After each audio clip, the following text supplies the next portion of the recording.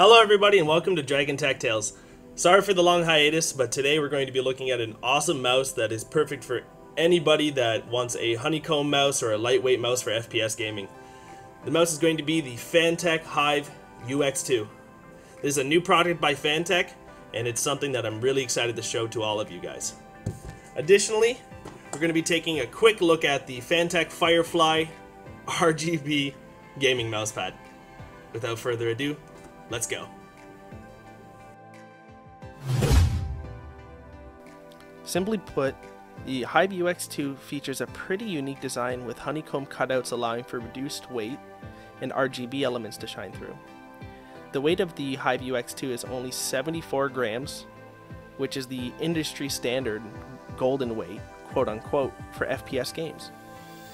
It is worth mentioning that the Hive UX2's mouse skate is fully compatible with the Logitech G Pros as well as the Tiger Arcs and Hyperglides, which makes for easy replacement when the time comes. The UX2 sensor is a Pixart 3360, which is the same base sensor as the G-Wolf's Skull, and it is one of the best sensors on the market today according to Sensor FYI. It is also worth mentioning that the UX2 does support an ambidextrous design, meaning that it is good for both left-handed and right-handed users. However, the design is not fully supported, as two of the macro buttons are only available on the left side, which means they would be covered by a left-handed user's palm. However though, the build quality of the UX2 is pretty great.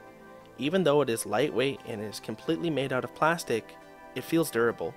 There aren't any wobbling or rattling noises or any other mild annoyances that could impede a gamer's performance.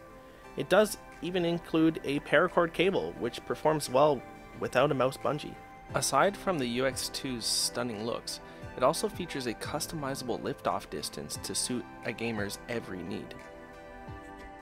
The weight of 74 grams and the featureful compatibility of this mouse make it a must-purchase for all gamers. We felt that the lightweight of the mouse, as well as the honeycomb design, has helped our palms to not sweat as much while gaming, and we've even encountered a little bit less wrist strain because of this too.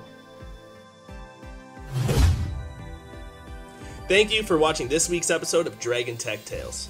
Be sure to like and subscribe and leave a comment. Now, if you didn't like the video, you know what to do.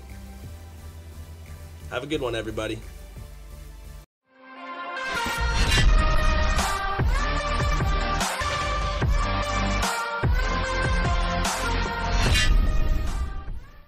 Lolly, lolly, lolly.